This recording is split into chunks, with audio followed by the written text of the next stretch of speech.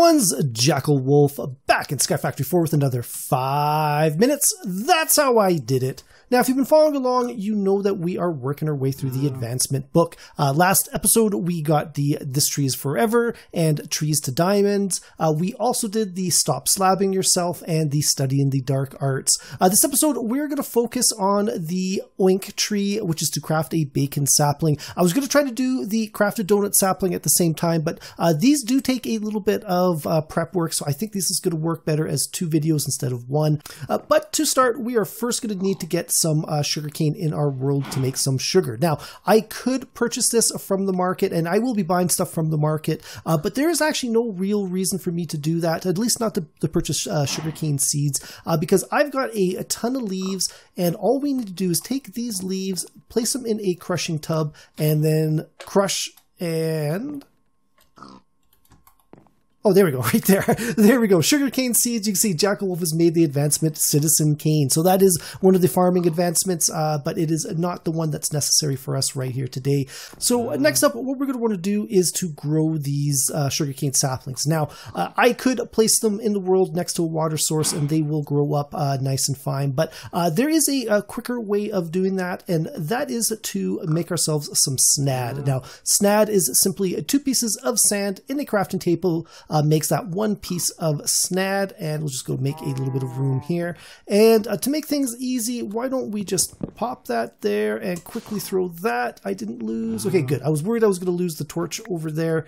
Everything's looking really good. So what we're going to do now is we're going to take these sugarcane seeds. We're going to place them onto the block of Snad. We're going to take a lever, place it on the block of Snad, and then we're just going to go click, click, click, click, click, click, click, and there we go. This is quicker than you actually think it is, but it is slowly growing, and then once it gets to be full grown, this is just going to take off. You can see it is growing up really, really, really quickly here. So I don't need that much of it, but let's go and we'll break these guys right here. And next up, what we want to do is we want to turn this sugarcane into some sugar. Now, take that sugarcane, we're going to throw it into our inventory, and there we go. We have got some sugar. Now, let's go and place the sugar over here while we are thinking about it. And then we're going to go and continue on with a couple of other items we need for this recipe. Next up is going to be bacon. We need 3 strips of bacon. If you've been conservative, you might still have your original piece of bacon from the, I guess, initial equipment that you start with when you start up Skyfactory 3. So I'm going to put that initial piece right there, but we still need 2 more pieces of bacon. Now, this is going to require some pork chops. I could go and either, grow some more pigs or harvest some more pigs, but what I think might be a little bit more interesting is for us to buy some pork chops from the market. Now, to buy the pork chops from the market, we are going to need, we need pork. We're going to need some carrots. Now, to make carrots, we can again purchase these from the farmer's market here, and that is 8 wheat. So I've got 8 wheat right handy. There we go. There is our carrot seed. Now I'm going to come over here back to my little garden area, and let's just go and place that down right there. Now, previously we used I guess it was the watering can to speed this process up. What we want to do today is we're going to make ourselves a sprinkler. Now, to make a sprinkler, it is 3 iron bars in a crafting table with a water bucket, and 3 bone blocks gets us a sprinkler. Now, this is another advancement 6 sprinkler, and we should be able to right-click this right there. And we actually harvested that. That was just because I clicked on it. Now, it has to be placed on top of a source block of water, and it should speed up this process quite a bit. I don't know if it's much quicker than a watering can. It actually does not look like it is much quicker than a watering can, but what we can do is just sort of wait here for this, or I may end up going and breaking out the watering can. This is probably a good passive watering system rather than an active watering system, but I'm tempted to put them side by side just to see if it grows any little better, but I don't know. Let's give this a moment and we'll see what happens. Okay guys, so I've given this a few minutes and this is not very quick. It's not as quick as the watering can. So you know what, let's just go, we're gonna go and grab that watering can and let's do this the nice easy way. We're gonna shift click on it and there you go. This is going really, really quick. We'll grab those carrots and go throw them down there and just keep doing this whole process again. And all we need was, I think it was 8 carrots to buy ourselves a pork chop. We're going to need 2 pork chops. So what we're going to need is 16 carrots, and we should be able to get these pretty quick. We go 1, 2, and 3. And tell you what, let's go put that down there. And yeah, what I'm going to do is I'm going to cut here, and I'll be right back.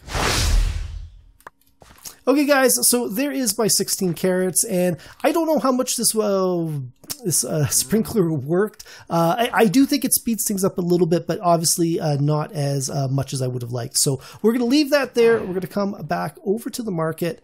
We're going to right click on there, 16 carrots. We're going to throw in that pork chop. There we go. We've got 2 raw pork chops.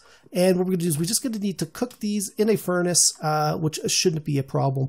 While these are cooking, we're going to need to make one more item, and that is going to be a chopping block. Now, similar to the grindstone, there is a horse version of this where you could hook it up to a horse, and he will walk around and basically, you know, chop or grind whatever it is that you're using. Unless you've got a ton of things to chop or grind, the horse way is not the way to go. I have made a video on that. You can go check that out. I think it's like episode 7 of my special videos, but for 2 pieces of bacon, it just makes sense just to use this regular chopping block. So to make a chopping block, it is 1 oak wood and 1 flint in a crafting table gets you 2 chopping blocks, which seems a little bit overdone, but we're going to place one of them there. I'm not going to worry about the other one. Our 2 pork chops should be done, so let's take those out and we're going to go and place them onto the chopping block one at a time. It won't let you, stack these up like the grinder does. And then we're just going to go and left click on the chopping block. You can see the progress bar up top is getting higher, and there we go. And actually we got 2 pieces of bacon,